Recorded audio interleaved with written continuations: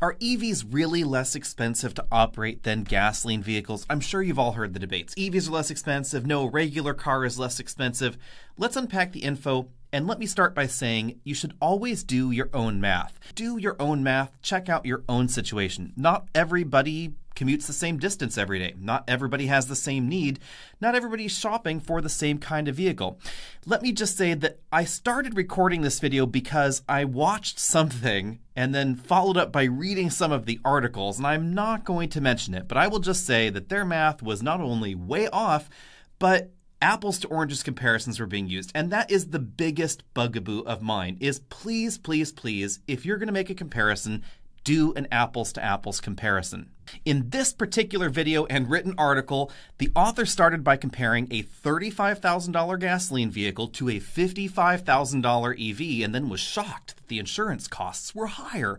No Sherlock, you have an expensive car, the insurance costs are going to be higher. Then the author completely forgets that somehow there are federal tax credits, additional state and local incentives, etc., etc., etc., all trying to expose somehow that an electric car is going to be more expensive to operate than a gasoline vehicle. So let's just rework this with actual data and apples to apples comparisons here.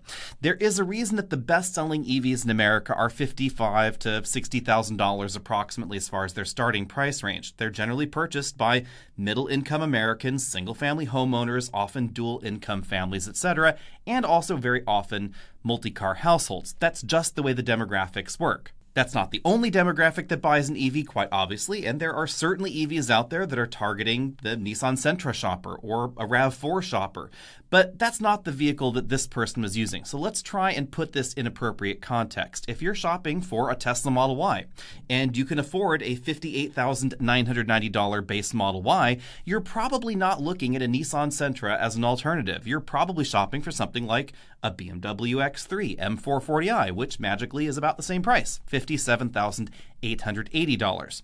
Now, by the time you've comparably equipped the BMW to the Tesla, it's going to be about $60,445, as close as you can possibly configure them. I will put that big disclaimer there because there are going to be features you'll find on the BMW that you won't find on the Tesla, and vice versa, of course. But generally speaking, these two vehicles are much more comparable and much more rational. They're the same kind of vehicle. They're both luxury crossovers. They're both in about the same price range. If you go out and look for financing and you can afford one, logically you could afford the other. Further putting these two EVs on level ground is the fact that the Tesla no longer has a federal tax credit at all. That was based on a certain number of units. Tesla sold more than that, so the tax credit is gone. Depending on where you live in the U.S., however, there may be additional state and local incentives.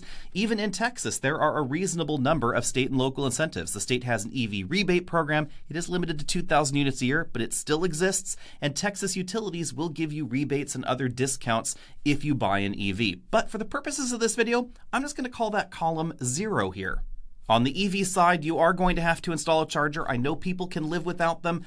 I personally would not do that. I would install a charger. Now, according to Home Advisor, the average national cost for installing an EVSE is $800. Not a big deal, and that means that the Tesla is still not as expensive as the BMW. So that one's done.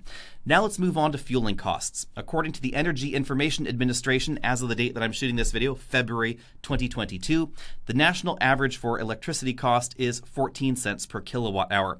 Gasoline, $3.50. But the BMW loves premium, and most folks are probably going to follow that recommendation, so that's $4 a gallon. Over a 15,000-mile year, that's $2,600 in average fuel costs, assuming you get the EPA number there, and about $550 for the electric vehicle. But being generous to the gasoline car, I'll call the EV $800 a year because DC fast charging can be a little expensive. It can set you back, say, $9 to $10 a charge, depending on how long you spend there and how much energy you use.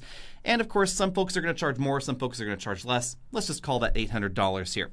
Now, insurance. That did surprise me here because I actually believed a lot of the reports that an EV may be a little bit more expensive to insure than a gasoline vehicle. So I rang up my insurance company. They happen to be USAA, and here's what they told me. A Model Y would add $1,592 to my insurance costs where I am in California yearly. BMW, $1,618. Actually managed to be ever so slightly more expensive. To be honest, however, that's basically a wash. At this point, I will go back to saying apples to apples comparisons are essential. Because why is it that you see reports of insurance costs being so much higher for a Tesla Model Y than the average gasoline car? Because they're comparing the wrong vehicle to the wrong vehicle. A Tesla Model Y, sure, it's going to be more expensive to insure than a Prius, but a BMW is also more expensive to insure than a Prius. So why would you be comparing things that are not the same price? If you want the EV equivalent to a Nissan Sentra, that exists. It's a Nissan Leaf. And guess what? A Nissan Leaf is about as expensive to insure as a gasoline vehicle that's about the same price as a Nissan Leaf. Mind-blowing, I know. Now let's go on to maintenance costs. And here I will have to say that my gold standard has always been Edmunds.com's true cost to own. Unfortunately, Edmunds does not have information on the Model Y's true cost to own, so I had to go to another source, CarEdge.com. I prefer data from agnostic sources, car sources that are not pushing EVs, that are not pushing gasoline vehicles or any other particular technology. I just want to see the data and then try and figure things out myself. CarEdge puts the BMW at $4,569 for outside of warranty repair and ongoing maintenance costs. That's anything that is not included in the vehicle, tires, things like that, anything that might go wrong, the cost of that on average. At this point, I'm going to put an asterisk next to that number because I think that number seems a little bit high, but Edmunds actually says it's a little low. So if you go by Edmunds' total cost of ownership, again, not available on the Model Y, they put the BMW a little bit higher. So we'll just go with that number. Now, according to CarEdge, the Tesla Model Y comes in at $1,449.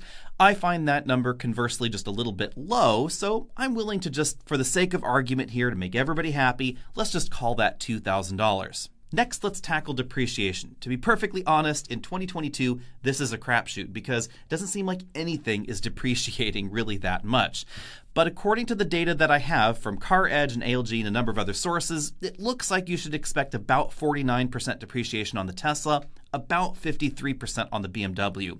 Relatively close. Of course, this is really going to depend on exactly how much you paid for the X3. If you pay MSRP versus getting some sort of discount on the X3, that's going to affect your true depreciation. But let's just go with these numbers here.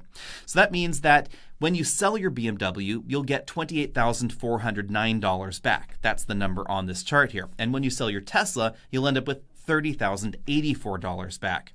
What's the total after 5 years and 75,000 miles, excluding financing, which should be more or less similar? You'll end up at a total cost of $57,695 for owning and operating the BMW and then getting rid of it. On the Tesla side, $43,666. That's about $14,000 less on the Tesla side. Now, again, some of these numbers could be a little bit off, but we're talking apples to apples here. So say you decide to DC fast charge your Tesla all the time. You're not going to consume $14,000 worth of DC fast charging. Say you run through your tires all the time because on the Tesla you can go really fast 0 to 60, and the tires may wear a little bit quicker on the Tesla than on the X3 because of its added curb weight. You're still not going to consume $14,000 of tires unless you're doing something really wrong, and the corollary there would be if you were doing that same thing in an X3, you'd be burning through tires pretty quickly as well. Likewise, if you're a bad driver and your insurance costs are higher, they're going to be higher across the board. They shouldn't be particularly higher on one side or the other.